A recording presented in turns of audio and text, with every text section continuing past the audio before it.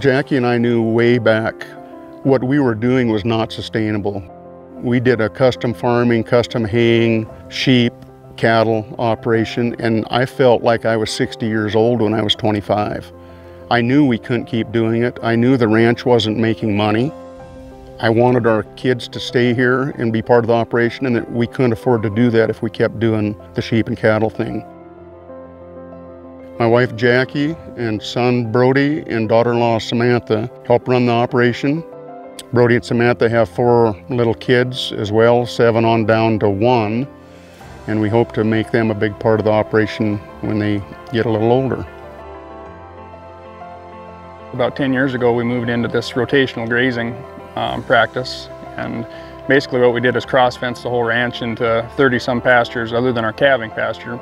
We have one calving pasture that's about 5,000 acres, and we turn our cows in there for the months of April, May, and into June, and they calve there, and then we start our actual rotation where we're moving from pasture to pasture, which are section size.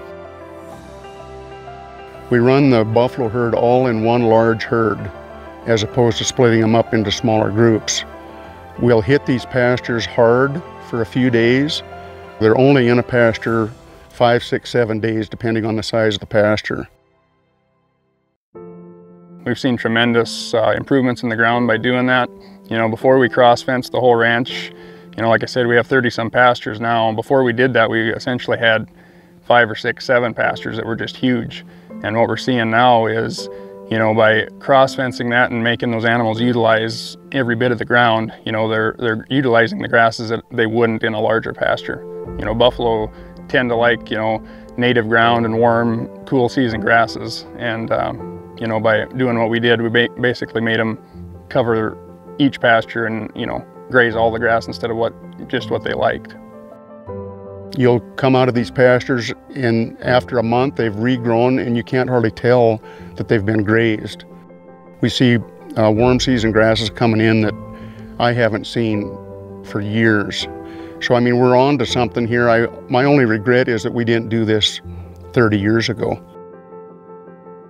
You know, before we had the ranch fenced like we do now, we essentially had, you know, a fall pasture, a summer pasture, a spring pasture, and, you know, they would just really be intensive on certain areas of ground. And, you know, they were really working the perimeters of pastures and wanting new ground all the time, where when you're moving them every, you know, 5, 6 days, they're happier. You know, they got fresh water, fresh grass. We don't have near the issues of them breaking out of pastures or, you know, anything like that. So I think the overall animal health and happiness would be the biggest thing that we've seen. We started going to some holistic range management classes, and that really opened up a whole new world to us on what we can achieve with our pasture management. My mom and dad and wife went to several of these classes years and years ago, and it was a hard thing to buy into. You know, it didn't make sense.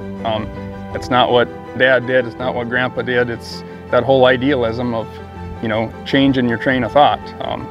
One of my favorite pickup lines that I ever remember from one of those classes is, if you always do what you've always done, you'll always have what you've always had. So just that idea of changing and doing things different, and it's worked well for us.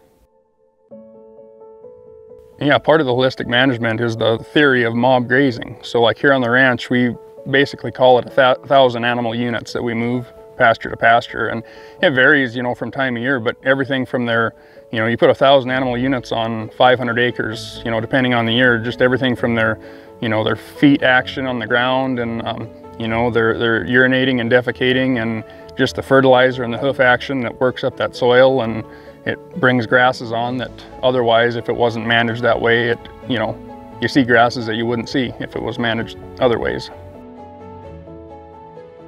One statistic that's pretty interesting is for every 1% of organic matter improvement in the soil will hold 1.5 gallons more water.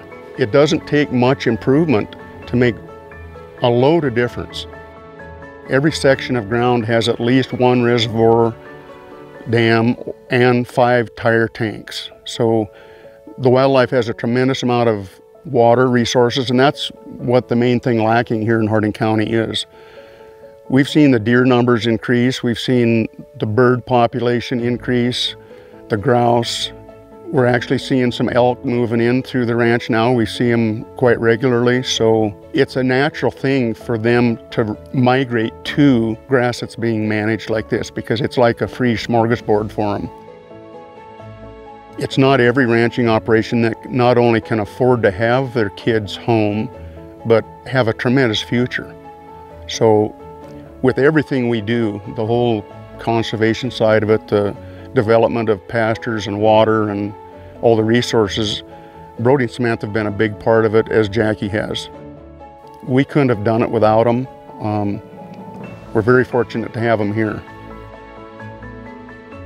I mean, I can't wait till our grandkids are my age and they'll see a tremendous change in this ranch.